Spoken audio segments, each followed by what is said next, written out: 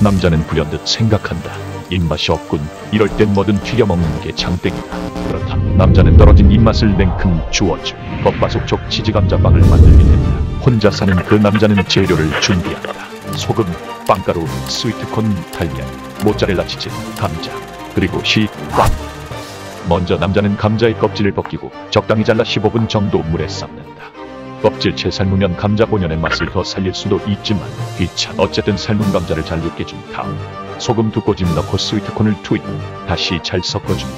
스위트콘은 식감과 단맛을 책임지니 꼭 넣어보길 이라고 남자는 생각한다. 남자는 식빵의 테두리를 잘라주고 밀대를 사용해 앞뒤로 돌려가며 얇게 만들어준 뒤 슬림해진 식빵 속에 감자콘과 모짜렐라 치즈를 넣고 만두처럼 덮어 포크로 용접을 해준다.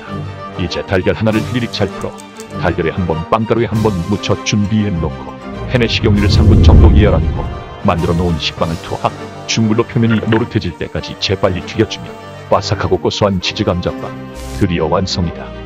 남자가 치즈감자빵을 케찹에 찍어 먹어보고 땅에 떨어진 입맛을 줍줍하고 있을 때 또라이 김과장이 소개해준 국민학교 동창인 그분에게서 먼저 문자가 하나 오는데, 얘기 들어보니 나이 차이가 많이 나는 것 같네요.